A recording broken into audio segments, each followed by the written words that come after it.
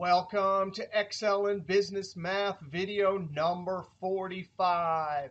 Hey, in this video, we got to see how to calculate the future value, the present value, and something new, the PMT, or the periodic payment for annuities. Now, the last few videos, we did calculate future value and present value, but it was for a lump sum. And once we learn the formulas and the Excel functions for annuities, it opens up all sorts of amazing possibilities. We can answer financial questions like these. What is my savings plan worth? How much to pay for a machine that will last 8 years? How much can I withdraw each month in retirement? How much to deposit each month to become a millionaire? Or how much is my home mortgage loan? Now, an annuity, what does that mean? It's pretty simple. Notice this diagram here. It looks like we're saving $4,000 at the end of each year. And why is it an annuity? Because the amount of money each period is the same, and the time period between each period is the same. Once we have cash flow patterns like this, we have amazing formulas like this that look complicated, but because they can answer such useful financial questions like all of these, it's not really complicated. It's amazing and beautiful. Now, we will learn the math in this video, but we'll also see that behind the scenes, the PV, FV, and PMT functions are all programmed to do the heavy lifting math for us. Now, as we look through this list here, savings plan, retirement plan, home mortgage loan, these are all typical consumer financial products. And all of these usually fit the pattern of an annuity. Now, again, this formula looks complicated, but the beauty of an annuity is we have one single formula that calculates future value, present value, and PMT. Now, before we look at our math formulas and functions for annuities, we actually want to look at one or two examples of cash flow financial calculations that are not annuities. And we're actually going to start off by going and looking at our PDF notes. Now, the PDF notes and the Excel workbook can be downloaded in the link below the video. We want to go to page 2. And we want to talk about calculating future value of cash flows. In our first example, we're going to have a savings plan with irregular cash flows, not annuity periodic cash flows. And what that means is we need to calculate how much our savings account will be worth in the future if we deposit $10,000 in year 0, $20,000 in year 3, and $15,000 in year 6. What would be the worth of these cash flows in the future? Because they're not periodic cash flows, we actually have to take each individual lump sum present value amount, calculate the future value, and then add. If we go to the next page, here's a picture. Here's our cash flows times 0 to 6, and here's a picture. Notice each one of these amount is a present value amount, and at time 0, we have to take that $10,000. But when we make the future value calculation right here, we actually have to do it for 8 periods. So that $10,000 at our assumed 6% period rate grows to $15,938.48. So when we have irregular cash flows, we're going to take each individual amount, do our future value lump sum calculation, get the list of all of the future value cash flows at time 8, and then add them up. And remember, when we're doing future value calculations, we're adding all the interest. All right, now we need to go over to Excel and see how to make these calculations in Excel. We're on the sheet EX1, and our goal is to calculate future value of a savings plan with irregular cash flows. You will deposit cash flows listed below right here into your savings account that pays 6% compounded yearly. What is the future value after 8 years? Now, I listed all the variables. There's the APR, 6%. Number of compounding periods per year, 1. Number of years, 8. Now we're going to have to calculate our period rate. And even though it's 1, we're going to make this calculation. Hey, there's the annual rate divided by the number of compounding periods and enter. So that's our period rate. Now here's all of the years. Here's the date. So at the end of each year, we're putting in a certain amount, 10, 20, and then 15. Now if you have irregular cash flows, what we're going to have to do is calculate the future value. This 10,000 will be sitting in the savings account for 8 years. This will be sitting in for 5 years, and this will be sitting in for 2 years. That means before we can calculate the individual future values of each and then add, we have to calculate the total number of periods. And I want a formula here and here that will automatically change if I throw a new number right there. So total number of periods. Well, here I need 8, 7, 6, and so on. So I'm going to say equals, well, there's the total, and lock it with the F4 key, minus years 3 cells to the left as a relative cell reference. Control-Enter, double-click, and send it down. Go to the last cell and hit F2. Looking good. Now we can make our future value calculation. I need to calculate future value for each individual number. So I come over and use the future value function. The rate, that's this period rate up here, and I'm going to use the F4 key, comma, NPER. Well, it changes as we copy our formula down. So I'm clicking on that relative cell reference, comma. We do not use PMT because that's only for annuities with periodic payments, comma. We're doing an individual lump sum calculation. And since that's the amount we're depositing, from our point of view, it's a negative cash flow. So minus, and click on that relative cell reference. We do not need type at all, close parentheses. Control-Enter, double-click, and send it down. And notice it works fine for the cells where there's nothing. Well, the future value of 0 is, of course, 0. And the beauty of this solution is if I change this, and I put 10,000 here, instantly that updates. Control-Z. Now I need to come to the bottom and F2, verifying that the cell references are looking good. They are. Enter, enter, Alt equals to get the sum function. And I'm going to highlight those cash flows and enter. And there it is. There is the future value of these lump sum amounts deposited into our bank account. These present value lump sum amounts, 1, 2, 3, add up to 59,556. Now, each one of these, that one number, that's the future value in year 8 of this $20,000. Now, we can check with our FV function, and actually off to the side, there's the PDF notes for function and math formula for our lump sum future value calculation from last video. We're going to check. There's our present value times, in parentheses, 1 plus our period rate. And I'm going to lock it with the F4 key, close parentheses, caret, because the exponent is going to be different each time. This amount will get 8 years. Control-Enter. Double-click and send it down. I'm going to copy this over. Come to the last cell, hit F2. Cell reference is looking good. So we have checked and verified with our math formula. All right, so this is our first example. And if we don't have periodic cash flows, our cash flows are for different amounts, and the time between each is different, then we can use individual lump sum calculations. Now we want to go back over to our PDF notes. And for our example 2, now we need to see how to calculate the present value of cash flows. And here's something that probably none of us have thought of before.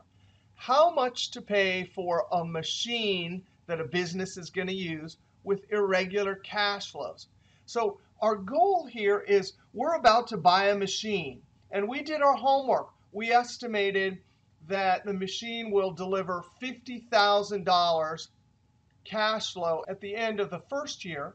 But then it's not going to deliver the same amount each year.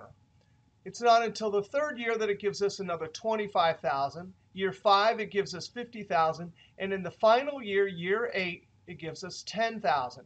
So if we know that these are the cash flows, this is actually a net cash flow. So this would be the net positive cash flow that the machine is yielding for the business. The question is, how much do we pay? Well, if we knew what the interest is that the business expects to earn, we could calculate the present value of each one of these back to time 0, add them, and that would be the maximum amount that we want to pay for that machine. Now, if we come down to page 6 in these PDF notes, time 1 to 8, those are the cash flows that the machine is going to generate. And here's our timeline from year 8 all the way back to 0. And our goal is to calculate the total present value. Well, each one of the future value amounts has to be used in our present value calculation. So for each amount, this $10,000 cash flow, at year 8, we have to take out all of the interest for that $110,000 and get back to that cash flow's present value. Now, in a problem like this, the business is going to have a very high interest rate.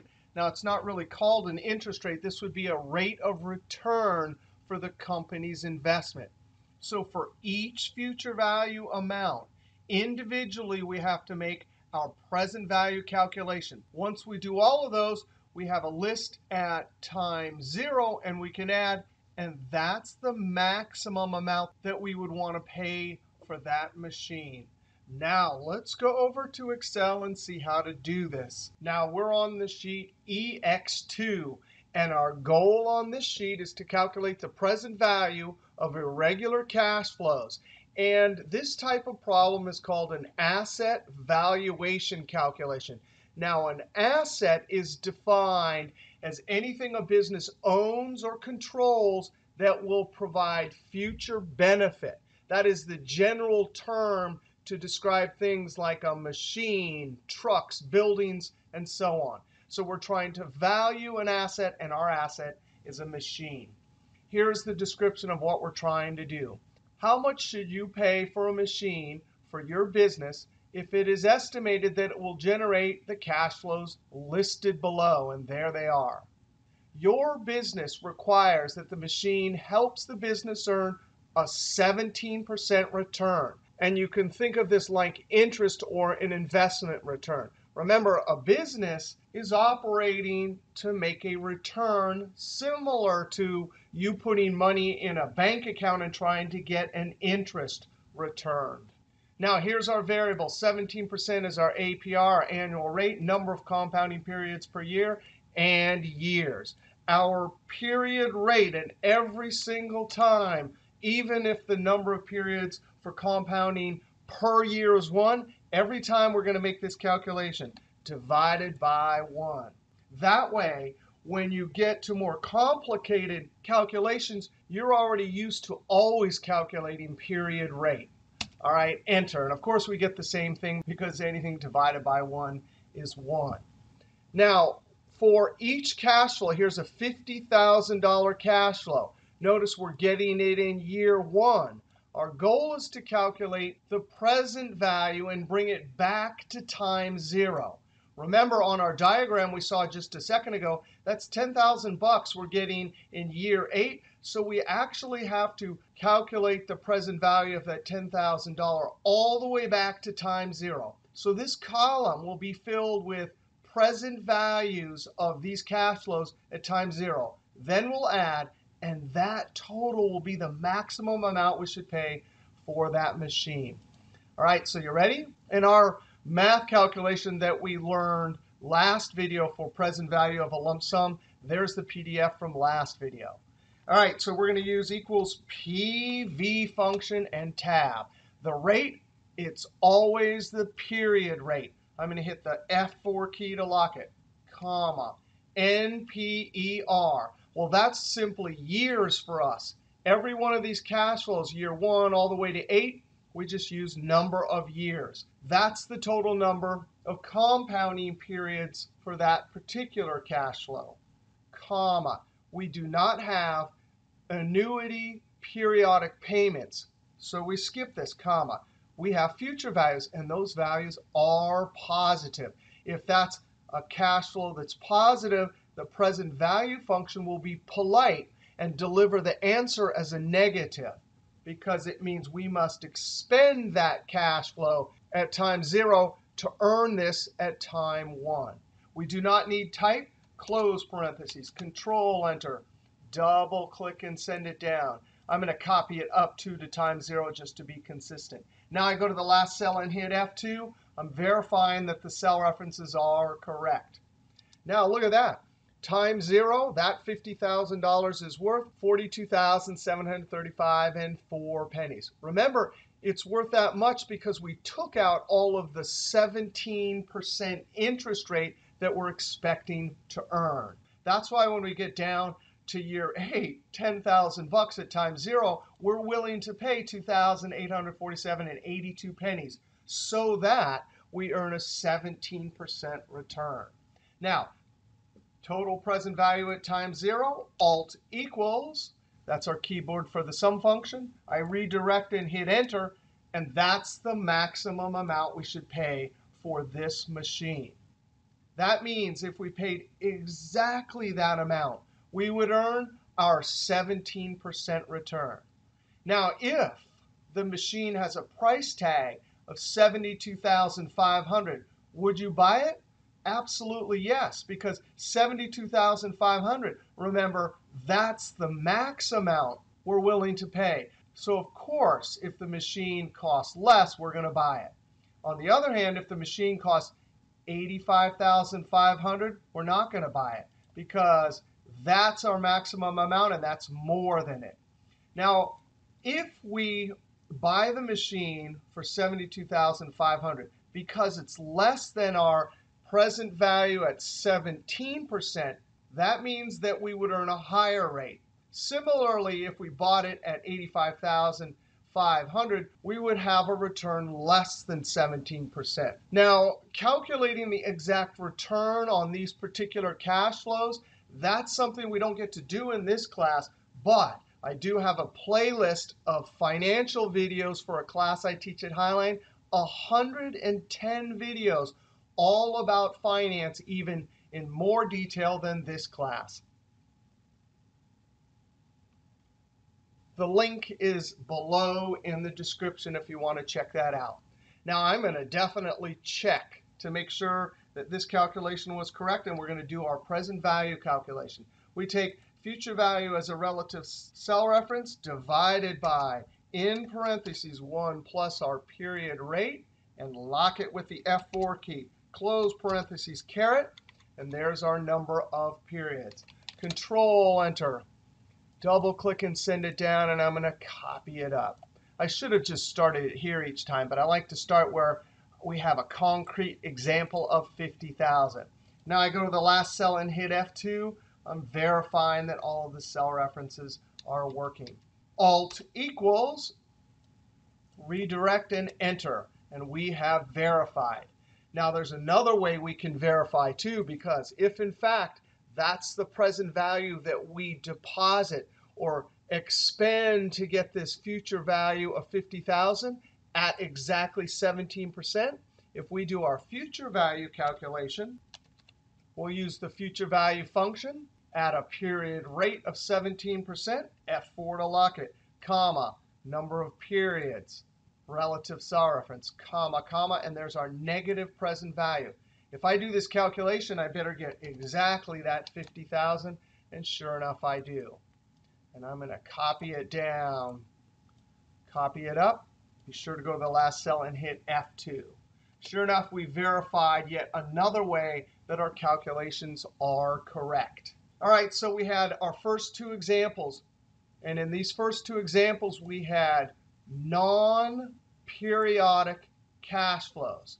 Now we want to go over to the sheet Annuity and define what an annuity is, and then look at 5 examples of annuities. Now, the definition of an annuity is a financial debt or investment vehicle that contains periodic cash flows that meet this definition. 1, equal amount of cash flow each period. 2, time between each cash flow is equal. Now, there's actually two types of annuities, end annuities and begin annuities. Now, an end annuity is defined as cash flow that occurs at the end of each period, also called ordinary annuities.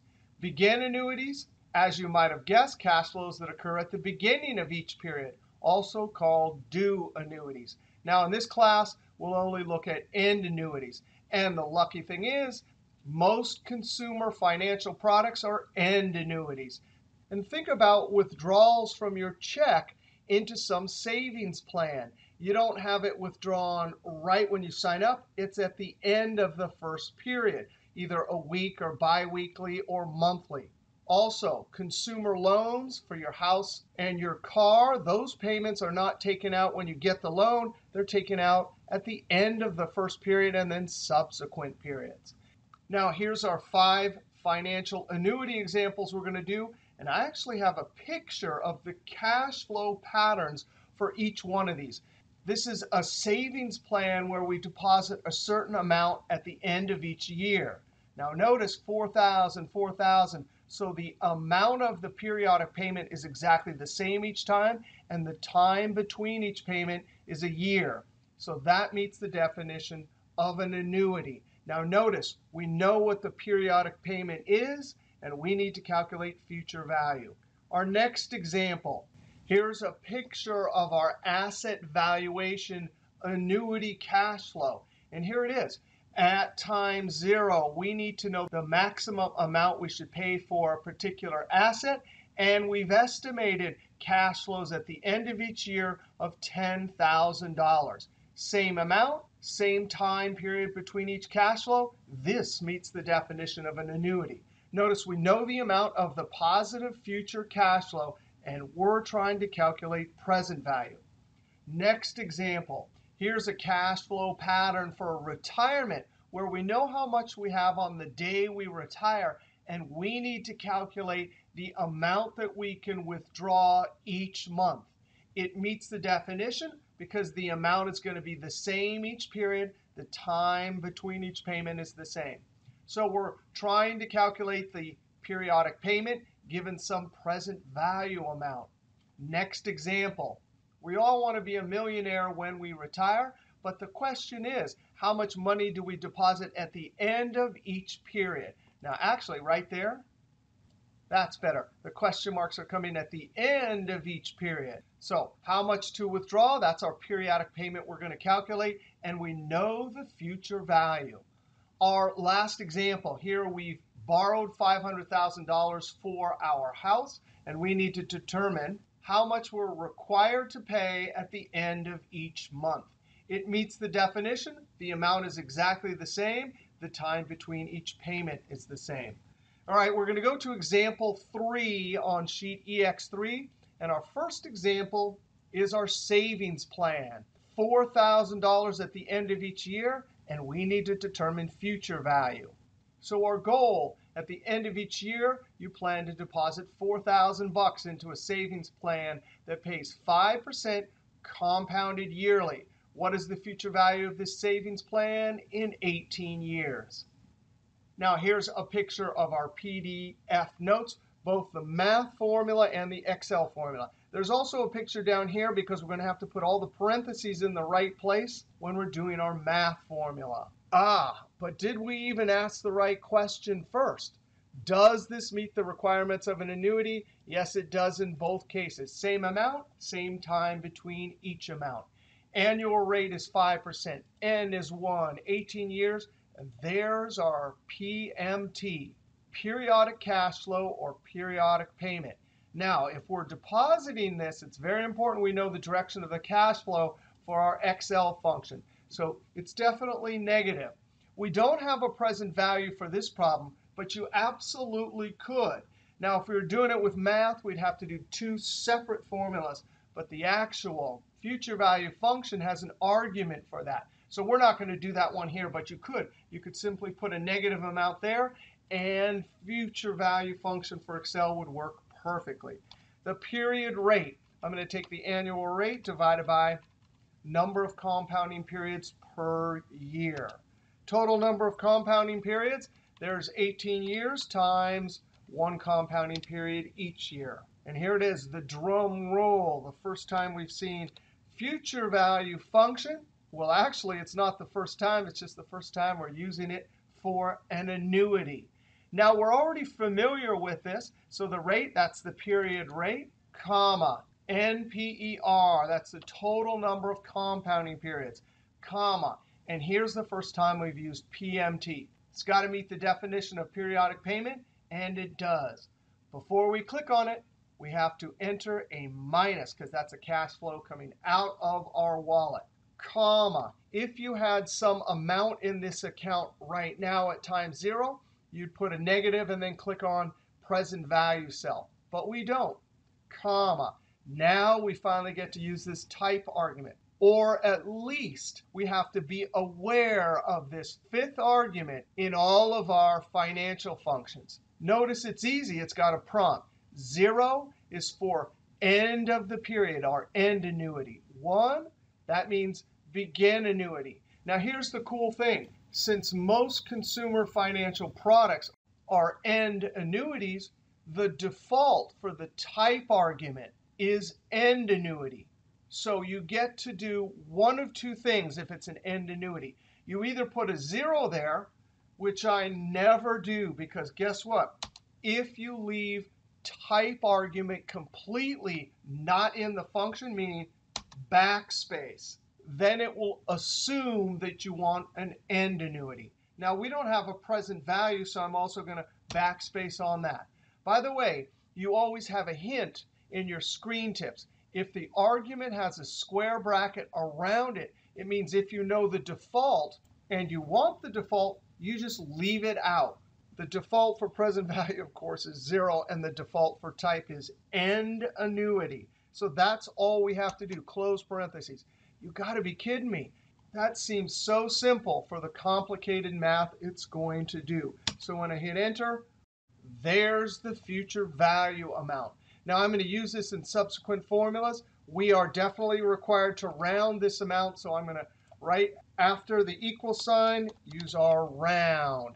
Come to the end, we're rounding to the penny, so comma 2, close parentheses, and enter. There it is. There's our future value. But the question is, how much do we deposit in total? If we knew that amount, we could subtract these two and figure out the total interest. Well, that's easy enough. How much do we put in? Equal sign, well, I put $4,000 in. How many times? Times our total number of periods. When I hit enter, 72,000. Now, total interest, I simply take equals. There's how much is in the account at the end, minus the total amount we put in, and enter. I love it, $40,529.54. That's a lot of interest. Now, I want to do the math formula to check this amount right here. Here's our math formula. Equal sign, and I need to get our payment. There's the $4,000 times open parentheses. Now we're going to have to do another open parentheses because I need to force 1 plus the period rate, close parentheses, to happen before we do our exponent, total number of compounding periods. Now we have to subtract 1 from that and then do close parentheses. So all of that has to be calculated. Multiplying the PMT times the numerator of, in essence, our fraction, divide by, and in the denominator we have our period rate. Now that formula right here, that's this famous annuity formula to calculate future value given some payment amount and the rest of our variables. When I hit enter over here, we have checked. Now, we use this function right here, future value. That is just beautiful, and it's definitely what we want to use when we have an annuity.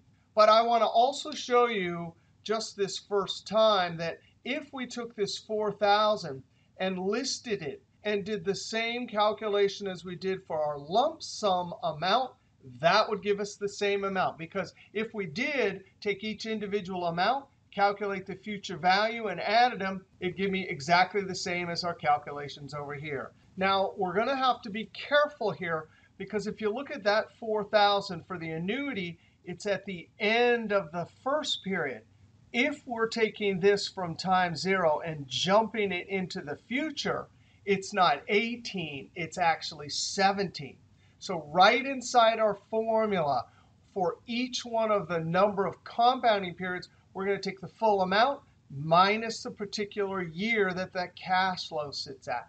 So you ready? We're going to use the future value function. Our period rate, that's this 5%, F4, comma, total number of periods. This is where we have to be careful. I'm going to take total number of compounding periods with an F4 to lock it, minus the number of compounding periods in this table. So right in NPER, we make our calculation for total number of periods, comma.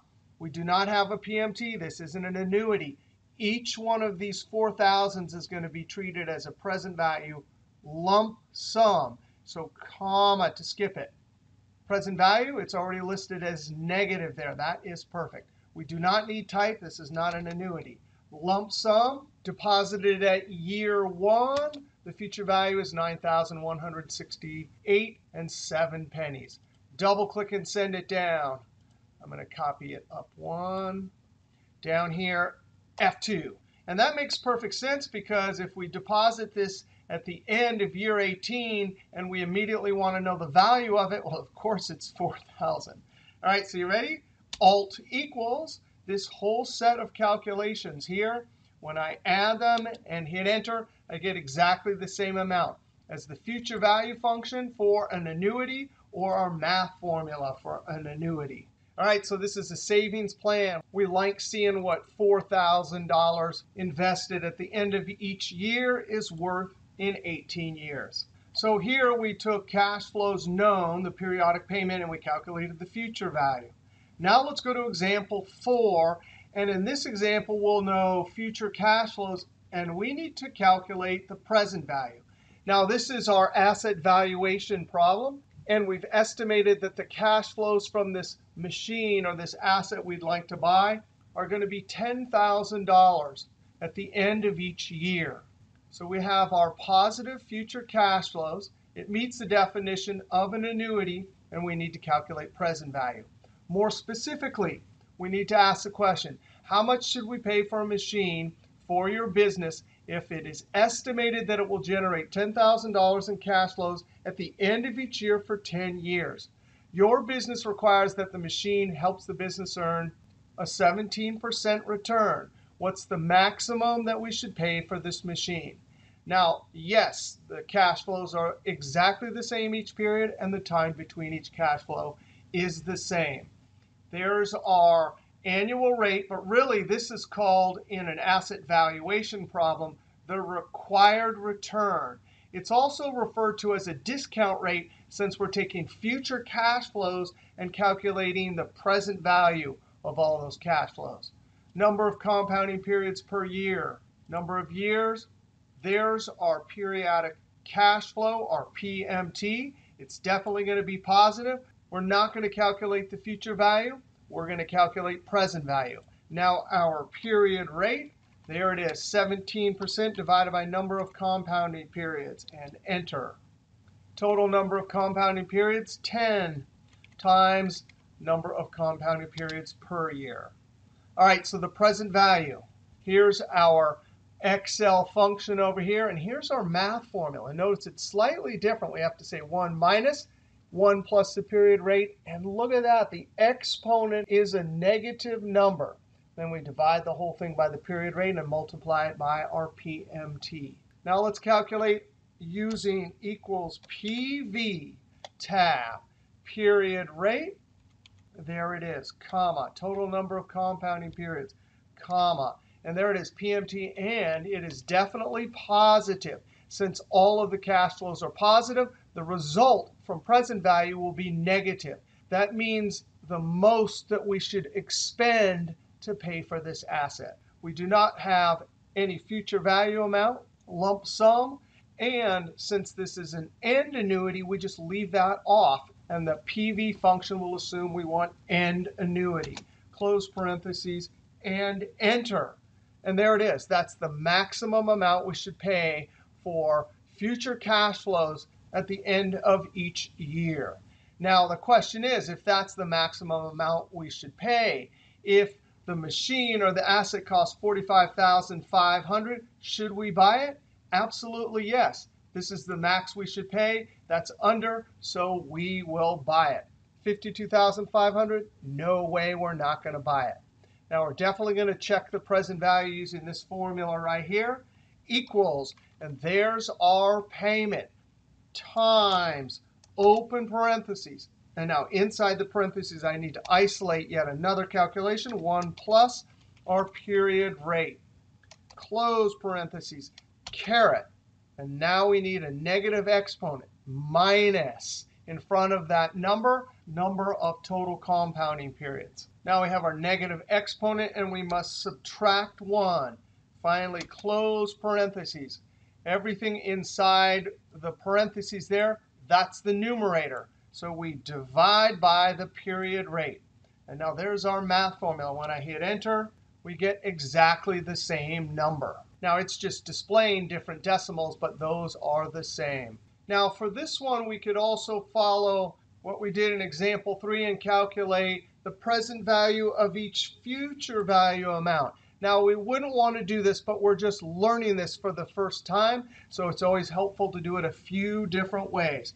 The goal of this column is to take these future amounts at each one of these time periods and calculate present value at time 0.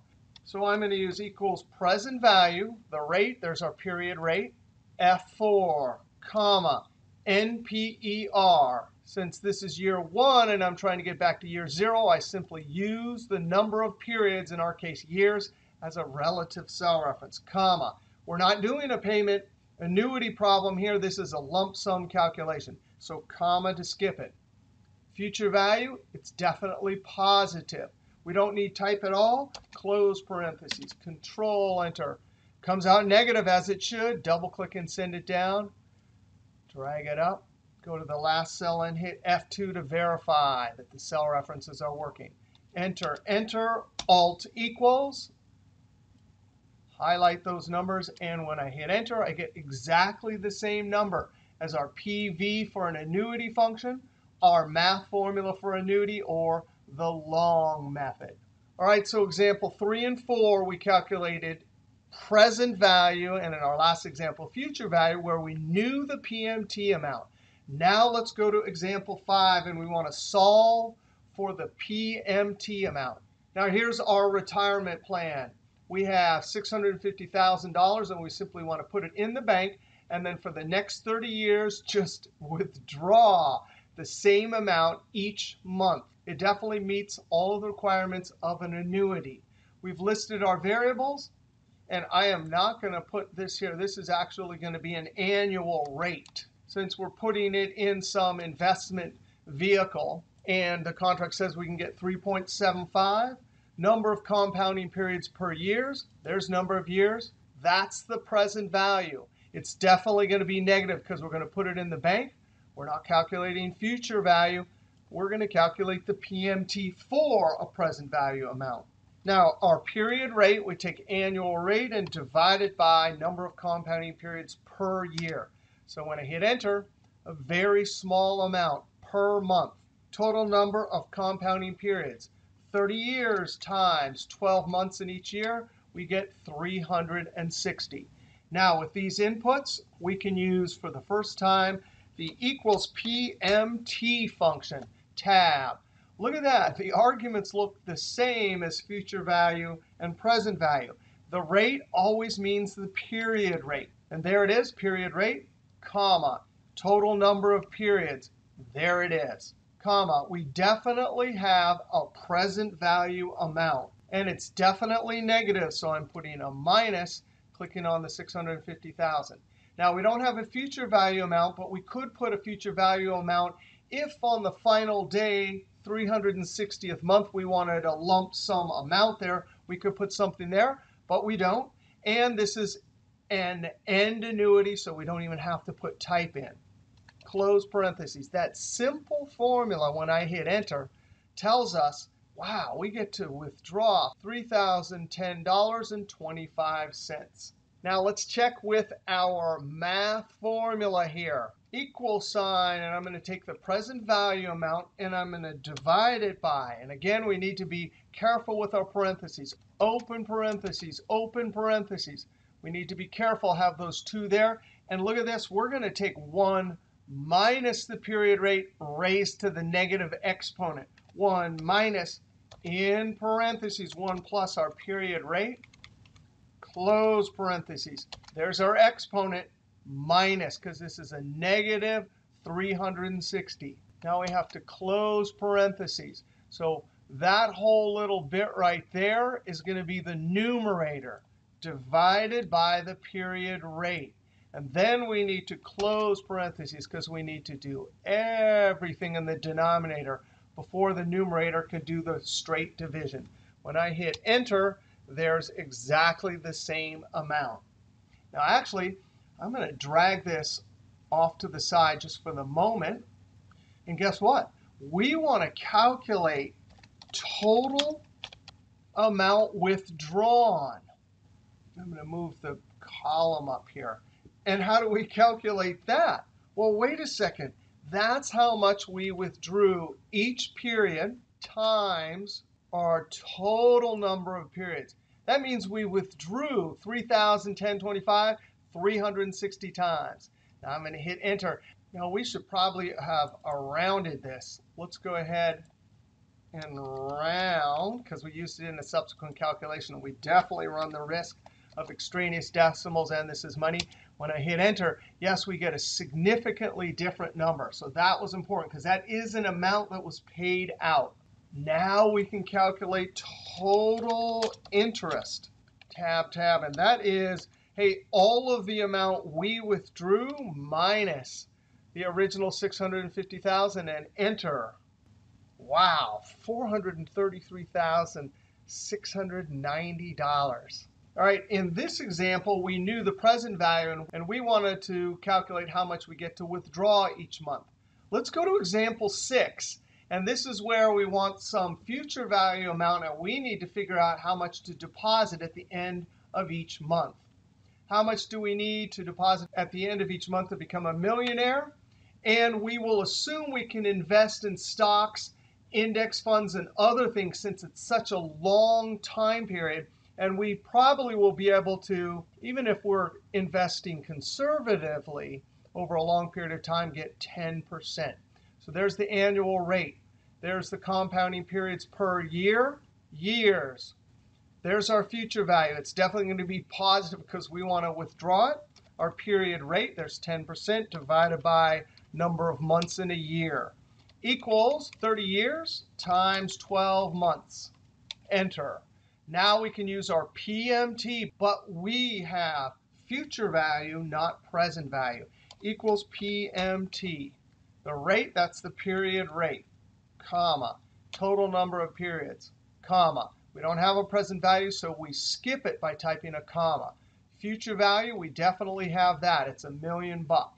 The annuity type is end, and PMT will assume if we leave type out that it is end, so we're not putting it in. Close parentheses and enter. Wow, so I have to put $442.38 in each month. Now I'm definitely going to round this to the penny, comma, to close parentheses and enter. Now I want to do our math formula, and here is the math formula right here. It's also over here. All right, you ready? Equals, there's the future value amount, and we're going to divide it by 1, 2, 3 different parentheses. Now our first inside calculation is 1 plus the period rate, close parentheses. And this is future value, so we don't have a negative exponent, caret raised to the total number of periods. Now I need to subtract 1 and close parentheses. So this orange right here, that's the numerator before we divide by our period rate, close parentheses. Now everything inside the black parentheses, the denominator for future value amount. And when I hit enter, I get exactly the same thing. Now let's do the same calculation here as we just did in our last example. I want total amount deposited equals, there's the rounded amount times the total number of periods. So 360 times I deposited that amount. Now I want total interest. And since that is a negative, by the way, that's the currency number formatting that I hardly ever use that I happen to have in some of these cells. But that means negative. So equals will take the future value, and we will add a negative. And that is going to be a lot of interest. That is the power of compound interest over long total number of periods and 30 years. That's a long time. But if you are diligent and put that much away, that's a lot of interest. Now we have our last example. We're going to go over to example 7. And here's our cash flow diagram. We know that we borrowed $500,000 from the bank, and we need to calculate our periodic payment. It definitely fits the pattern of an annuity, same amount each period, same time between each amount. The rate that we were quoted for our home loan was 4.25%. Monthly, number of years, there's the amount we borrowed, and it's definitely positive. Doesn't matter if we give it to the person that we bought the house from. That amount is between us and the bank gave it to us as a positive. Remember, that wallet purse trick is the trick we always do to figure out the direction of the cash flow. We're not calculating future value, but we definitely need our period rate. 4.25% divided by 12. Total number of periods, years times 12. I can do this one in my head, 360, I think, and enter. All right, now we can use PMT to calculate a home loan or car loan payment. This is called an amortized loan. Any kind of consumer loan almost always fits this pattern. An end annuity equals PMT tab. The rate, that's the period rate, comma. NPER, total number of periods, comma. Present value, you betcha, and it's positive to us. We don't have a future value, but guess what? If you've ever heard of a balloon payment, that's the amount that you pay after all the periods are over. If you put a full negative amount there, that means coming out of your pocket to the bank, you'd put it there. We don't have a balloon payment, and this is an end annuity, so I don't put either one of those in. Close parentheses and enter. There it is, $2,459.70. Each month we have to pay that on this home loan. Now here's our math formula. We actually already did this one time. Equals, there's the present value divided by, open parentheses, 1 minus, open parentheses, 1 plus our period rate, close parentheses, caret, negative exponent. So I type a minus. There's the total number of periods. Close parentheses. So all of that is going to be our numerator. Then we divide it by our period rate, close parentheses. So all of this will be the new denominator for the present value amount. When I hit enter, I get exactly the same number. Wow, that was 7 amazing examples of calculating present value, future value, and PMT when there are cash flows. Now, when I scroll over to the side, there are lots of awesome homework practice problems for you to try. All right, so what did we do in this video? Example number 7, we saw how to calculate the monthly payment for a loan given some present value amount. Over example 6, we knew we wanted to be a millionaire, so we calculated how much we need to deposit in the bank at the end of each month. We also calculated the total interest. Over on example 5, this example is the one you do after we did example 7, because this is after you retire, right? Then once you know the amount, the future value amount, it then becomes the present value, and then you do your calculation to figure out how much you get to withdraw each month in retirement. Example 4, We valued an asset, in our case a machine. We knew the future positive cash flows, and it fit the definition of an annuity, so we calculated the present value. Over on example 3, we were saving up, knowing that we deposited $4,000 for 18 years, and we wanted to calculate the future value. Examples 3 to 7, those were all annuities, but it's also really important. Sometimes your cash flow patterns do not fit the definition of an annuity. So in this example, we had cash flows from an asset we were considering buying. So we had to do individual present value calculations and then add to get the present value of future irregular cash flows. Then example 1, we started it off. We were saving cash amounts that did not fit the pattern of an annuity. So we had to calculate individual future amounts, and then we knew what the future value of our account was. Wow, that was an epic video. And guess what? This is the last video in our Excel business math class. So that was a fun 45 video adventure. Now, if you watched all the way to the end, be sure to subscribe to this channel because there's always lots more videos and lots more classes to come from Excel is Fun. And just on a side note, if you like the finance in this video, I have 110 videos, all part of a free finance class at YouTube. So be sure and click on the link for that playlist if you'd like. All right, be sure to click that thumbs up, leave a comment, and sub. And guess what? We'll see you for other non-Excel business math videos in the future. See you next video.